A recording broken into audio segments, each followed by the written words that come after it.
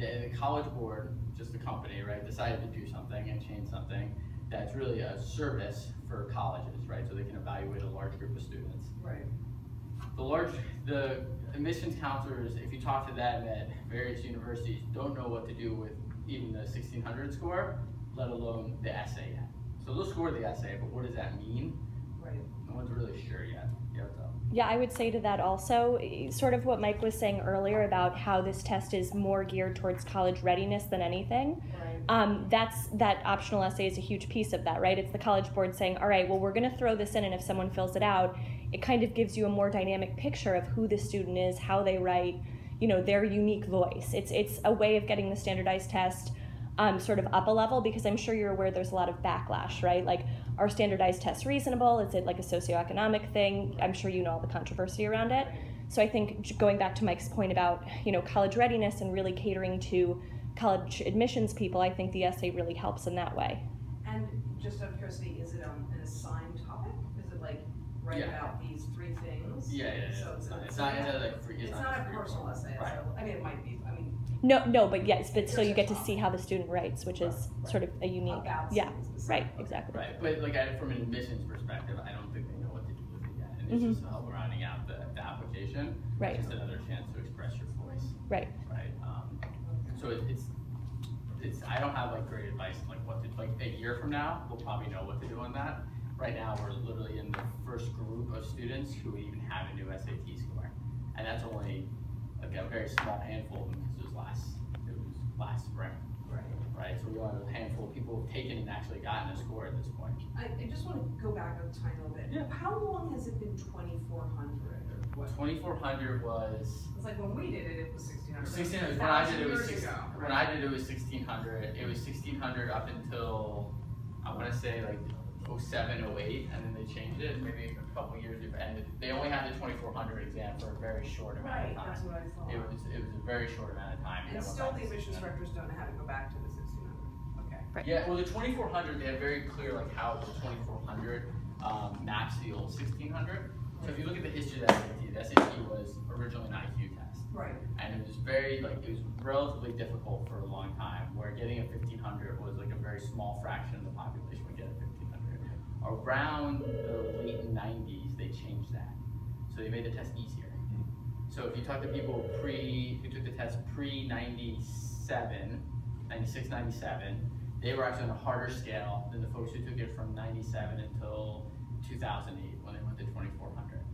They made that test easier, so there's a lot more 1,500 scores in that 10-year period than there had been in the previous 10-year period. Then they changed it to 2,400, which is just different. College admissions had no idea what to do with that for the first year or two, and then changed it back. And now there's still not a mapping of like, well, what does that score mean relative to the other scores?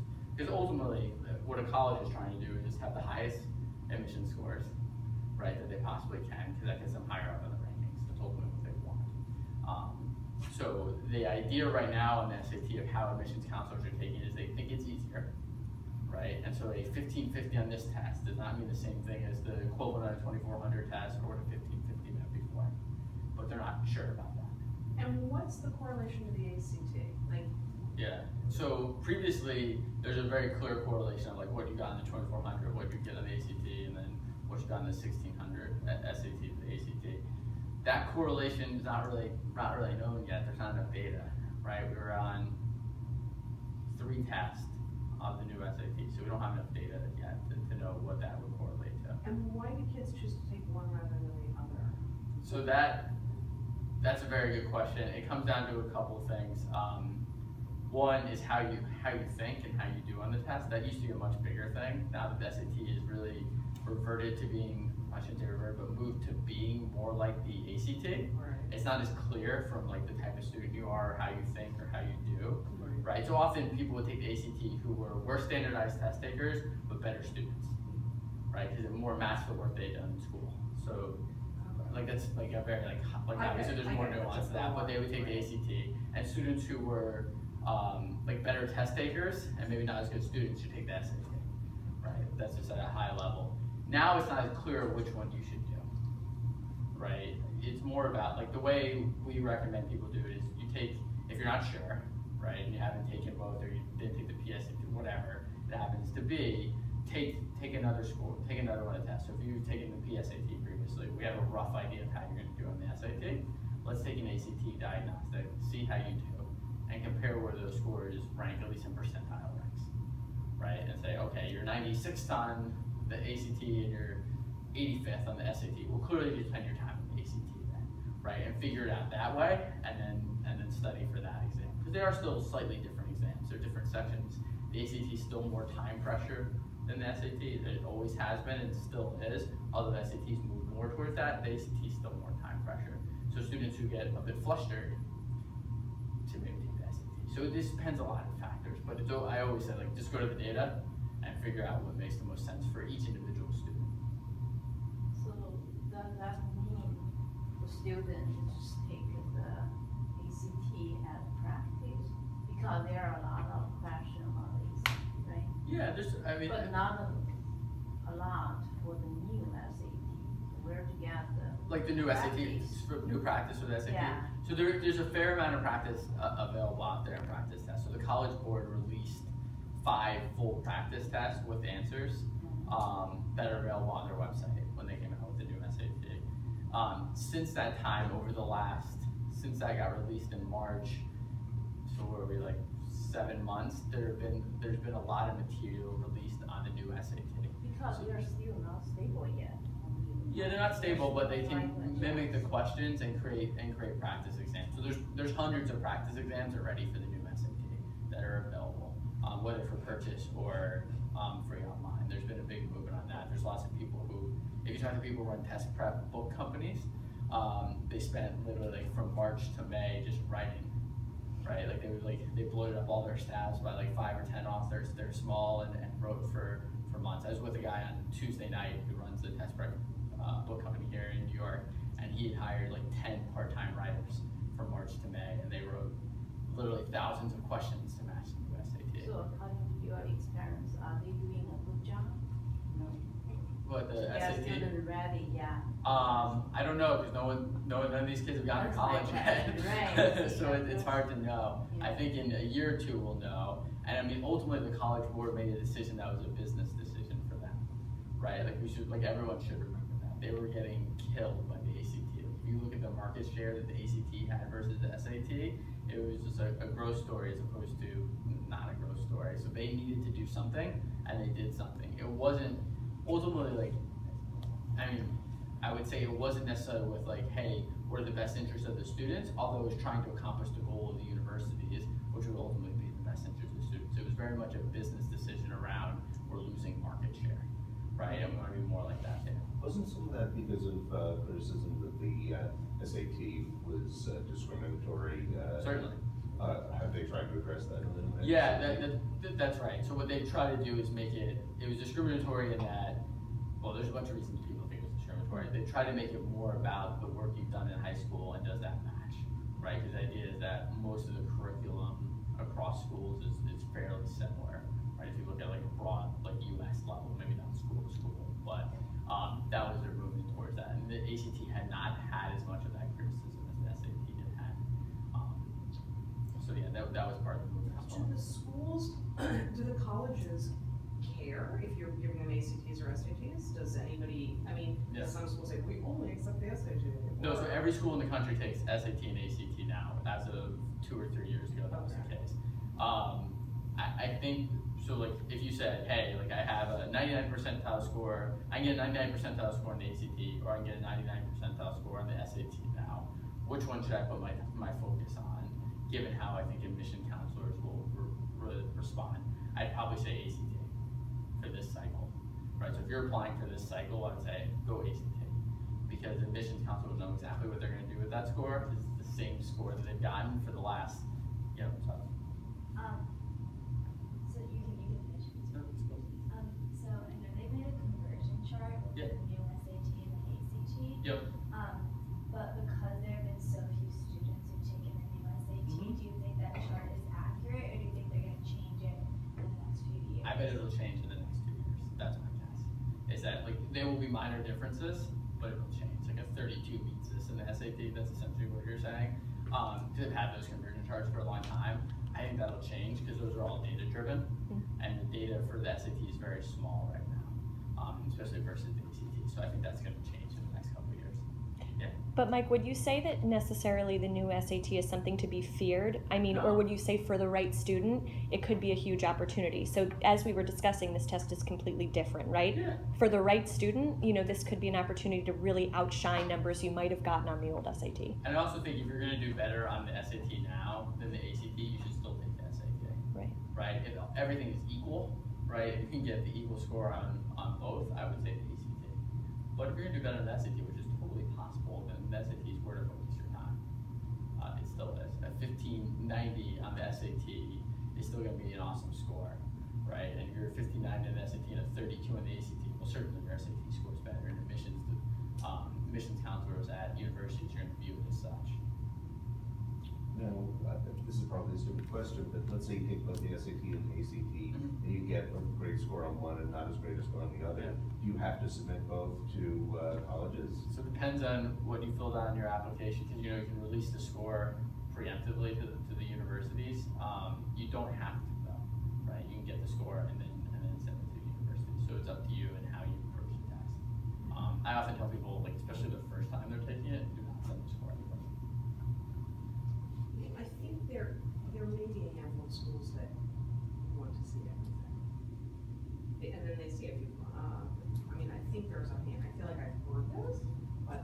So there probably are, and there was also a change. So on the 2400 SAT, you used to be able to combine your scores, right? So let's say you took an exam and you got an 800, 700, 700, right? On reading, you got 800, you got 700 in the other two sections. And then next time you took it, you got a 700 on the reading, you got an 800 on math. You could then combine your scores with the best ones and only send those to universities. So some universities are like, wait a minute, like that's not the same thing. Because you'd have people who had perfect 2400s who like literally never gotten a perfect 2400 on the exam. Right. So there are a handful of universities that wanted to see all of the exams leading up to that to see how you were actually doing. Because you can imagine, like, if someone was really gaming the system, they'd really prepare for the math section one time. Right. They'd really prepare for the reading section sometime. They'd really prepare for the writing, and that happened. Right. Where people were reporting really high scores, and then they were like, wait a minute, that's not actually, doesn't correlate with their performance when they get here. So some schools have done that, and I don't know which ones, but like when we go through the process, we always do that, yeah. So can you not super score the new SAT? You can right now, yes. Okay. You can super score. And you can super score the ACT too. You can, yeah. There's that's one where some universities, especially Southern universities, so like Vanderbilt, Emory, Duke, don't let you super score. But they've been dealing with the ACT forever, so they're kind of like, yeah, here's how we're gonna do it. But yeah, a lot of the schools in the Northeast will still let you super score the ACT. I think there'll be a movement away from that in the next few years, but we'll see. I think it only takes a couple of universities saying we don't want to do that. I mean, the general idea to take away from the new SAT is that it's a very dynamic test with sub scores and cross scores. This is all very different. And Mike was sort of alluding to the fact that universities don't necessarily know what to do with those yet, but you can see where the SAT is going with this, right? Like they're trying to produce results that show a very dynamic student on lots of levels, not just, can you plug in this number and see if it fits. So it's really interesting. That's what I would say. Yep. That's right. And I think you'll see, I mean, if you're in the place now where you're applying, you're at a little bit of a disadvantage than someone 5 years from now, right? Once they have enough data and when they figure out what to do with these cross scores and these sub scores and figure out how the admissions are going to handle it. So anyway, I do think there's a disadvantage now, but also in some ways like an advantage because like it's the first time taking the exam and the exam will probably evolve as well. I think the questions are probably going to get harder again over time, right? They're a little bit easier right now than they will be over time as well. Well, I think it's also that if the colleges don't yet know what to do with it, it goes down in its importance for application. That's right. Like, in other words, then they're gonna look to grades and look to essays and look to interviews. Right. And that'll be another thing they look at, but if it's still fuzzy to them, they That's right. can't. And probably that was a movement that's been happening in colleges the last 10 years, certainly, especially if you look at some of the Northeast, like more like liberal arts schools, Right. right? Like a Colby or Bates or Williams have started, I don't know who it was that, but the other couple have, where they don't even require you to put the standardized test in. It's like one less opportunity to show why you should go to school there. So I think people by and large have sent it in, but they don't require it. Well, there are like, I mean, I think there are like 800 schools in the country that don't require it at all. Yeah. And many that, there are a few that never have, so. There are a few that never have, there's a bunch that don't, and then there's a bunch that have recently not said that they don't, but more on the elite level where they've like really, for a long time, had like, you pretty much had to be 1400 to have a chance to get in here, and they've started going that way as well. So I think you're seeing an overall movement away from like standardized tests being super important, but it's still part of the admissions process. Talking a little bit about how to prepare for college. So I think we covered a lot of this, so I'll be relatively quick through this. Like we talked about, it's one of the things that they consider is the SAT or the ACT. There's other things that go into that application. You should always be thinking about what makes you unique, like what makes you you, and why does that college make sense for you. Oftentimes, especially for smaller schools, they want someone who's a great match with that college. And knowing about that college and what's unique about that college and why you potentially match is really important. And you can convey that in what your extracurriculars are, what your essay says, and figure out how you match with that school is super important. Cool. So just to go through standardized exams real quick. So we talked a little bit about this.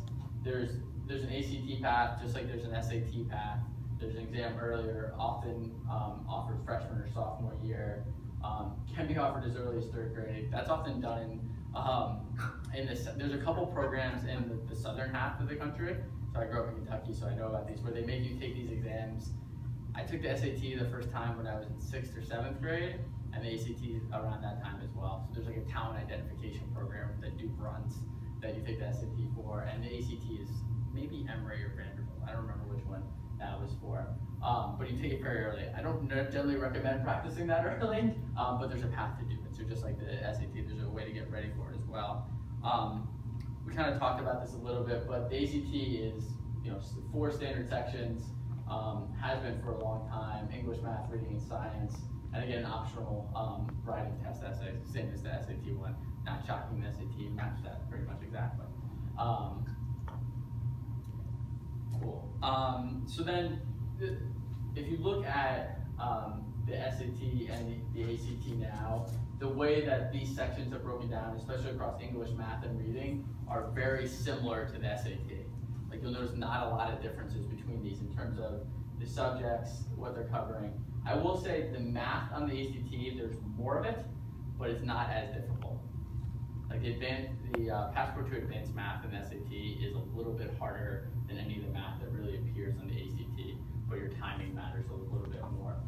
Science tends to be a section on the ACT that hangs a lot of students up because it's really a combination of reading comprehension plus interpretation of graphs, charts, numbers, right? So it combines a couple things that there's not as many students who are strong in both. Oftentimes you'll find a student who's strong in one or the other.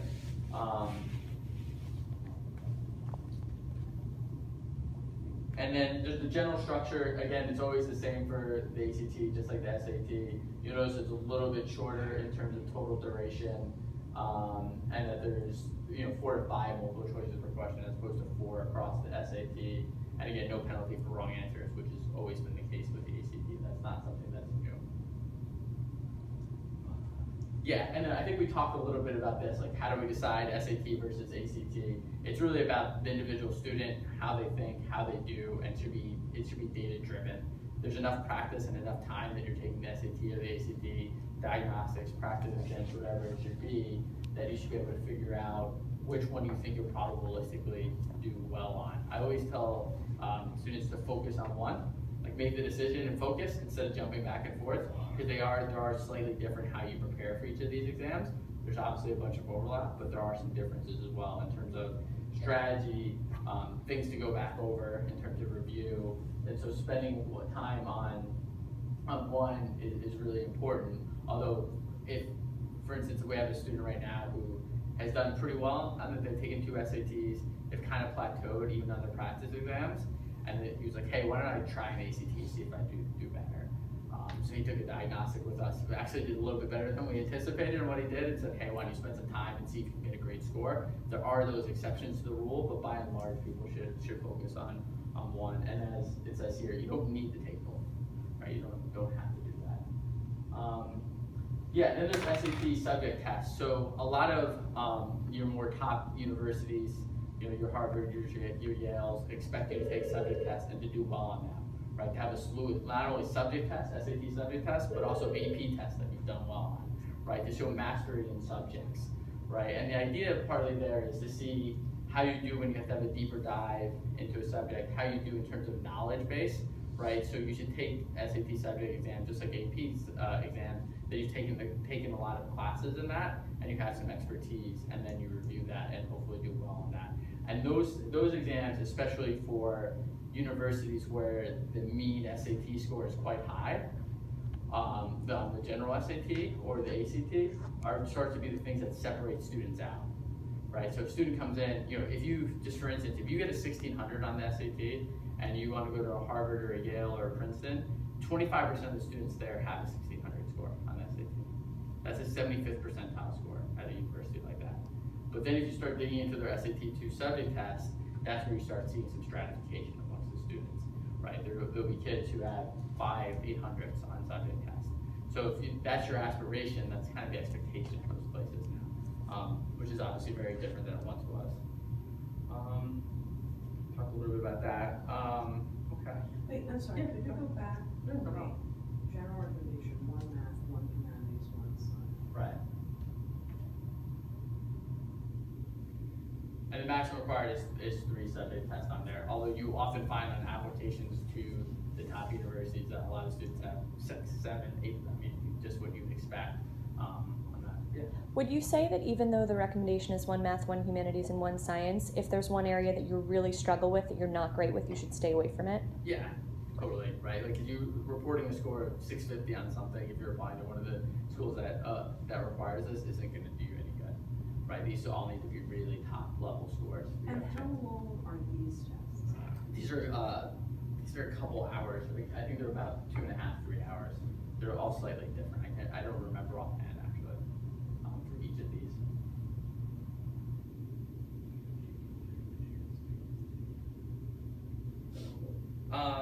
And then academics, which we talked a little bit about.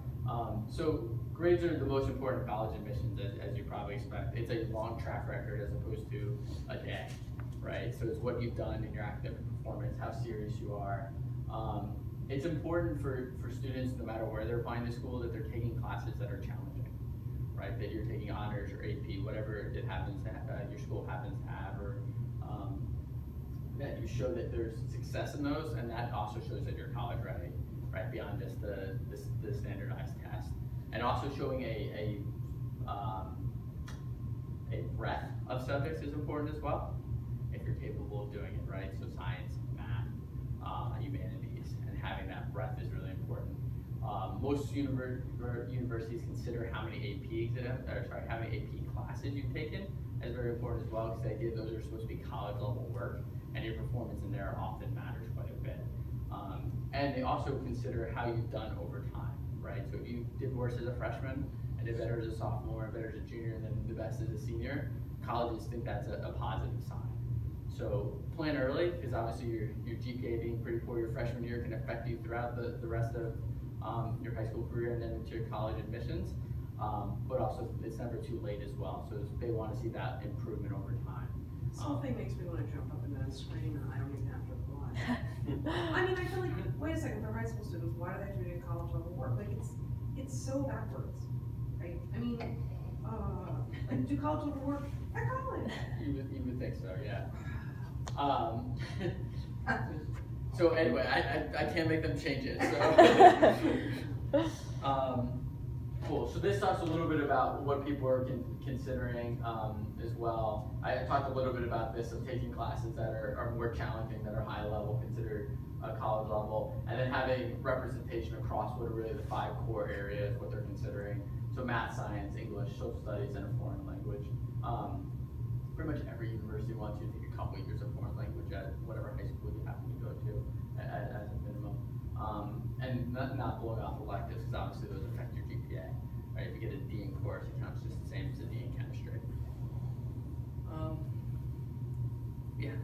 I heard, I mean, obviously it still counts like your art and like gym grades. Yeah. But don't a lot of colleges recalculate your average and sort of take off the weights that the bump that the AP classes give you because they're weighted more heavily and then take off like art and music and gym and stuff like that. So what you're saying is like if it's on like you're on